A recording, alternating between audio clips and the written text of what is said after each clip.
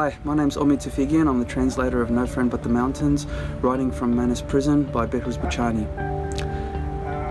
There are some important things about this book that Behrouz and I both want readers to realise and to investigate. One of them is the phenomenon of systematic torture. This book is about systematic torture inflicted by the Australian government in offshore detention. In fact, it's the same kind of system, it's the same kind of strategy that's been employed in all kinds of detention in Australia, offshore, onshore, even in community detention.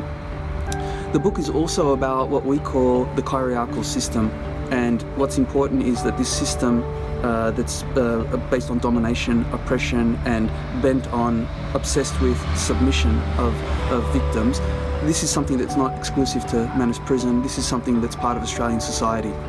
And this leads to the third point that I think is important to recognise and to integrate into interpretations, and that is the colonial logic that Behrouz is trying to expose.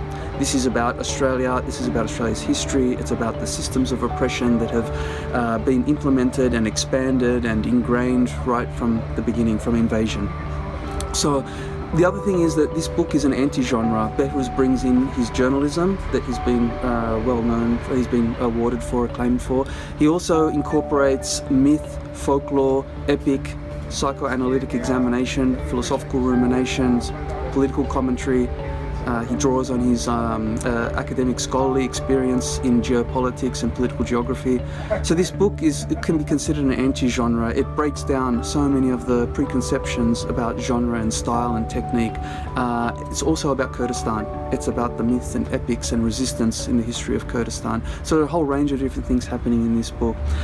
And I think Behrouz really wants people to see him as a creative, as an intellectual, as someone who is actually not waiting to be saved by advocates in Australia, by supporters in Australia. He's a colleague, he's a fellow creative, he's a fellow intellectual, he's a knowledge sharer.